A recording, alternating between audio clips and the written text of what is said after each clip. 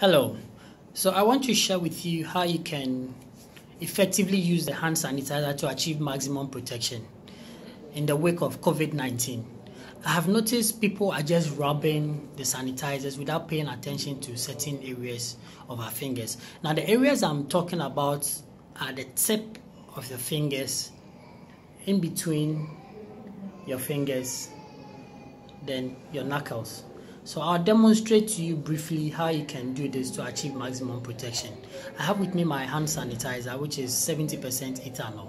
So what you have to do is make sure you take enough of the sanitizer.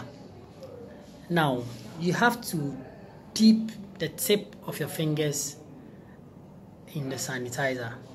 Then you transfer into the other palm and dip this as well into it, and you rub all over the hands, and you interlace both hands so you take care of the spaces in between the fingers. So you rub and you do same for the other hand as well.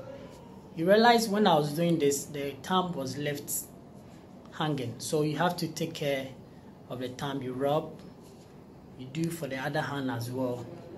Then your knuckles, you rub,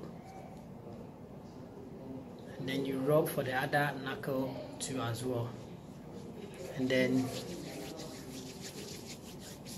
you allow to dry.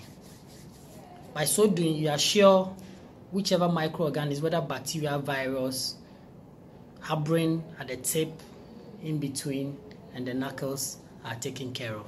Thank you.